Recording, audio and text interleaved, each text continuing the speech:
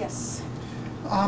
In the recent articles about your traveling, they talk an awful lot about you homeschooling Jack and Emma Claire. Right.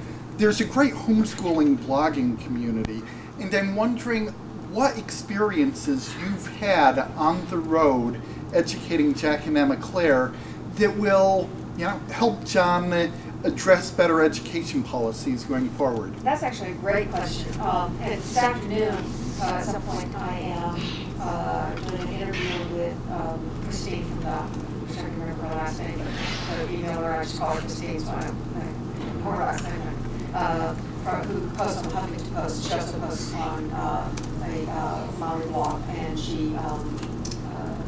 we're going to talk a lot about education, and particularly about his. So I might ask her to, since she would have cross-posted several places, I might ask her to also cross-post it on homeschooling site as well. And if you have any particular sites you think would be particularly useful for that, if you'll let me know, or let somebody here know, I'll tell her that today. In North Carolina, in fourth grade, our daughters in fourth grade, you study North Carolina history. We had settlers come in from and land Roanoke Island. My kids went out to Roanoke Island because they're homeschooled and they can do this. They went out to Roanoke Island and they camped. And they woke up in the morning to the kind of morning that a settler might have woken up to, on the beach in Roanoke Island. That gave them a unique perspective on that. So when they talk about it, they have to visualize the place in their mind. I think that one of the great things about this experience for the children has been it has taken away the walls of the school and expanded the world for them in terms of how it is they think about learning. We live out on an old farm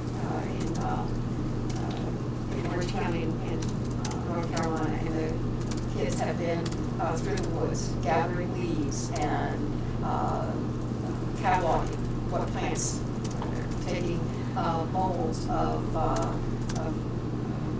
prints, right, animal footprints or footprints or whatever you call them, and figuring out what animals we have on the property. If they found a beaver that had been killed, and so instead of removing it, they sort of watched what happened over a period of time as other animals fed on the beaver. And some of this may seem gross, but these are the life. Those are the real life lessons you're never going to get in school. It would be great if we had, one of the things, our kids will return to public school, but one of the things that to think about when we do that is to find ways that you can get these, you can tear down the walls a little bit for people. And honestly, we're a family of means, and our children are going to have the capacity to travel and do those things. But maybe it's more incumbent on the public schools to provide these opportunities precisely because there are children who are not going to have those opportunities available to them unless the public schools provide them. And some of them are easy. The kids are not traveling with me. They're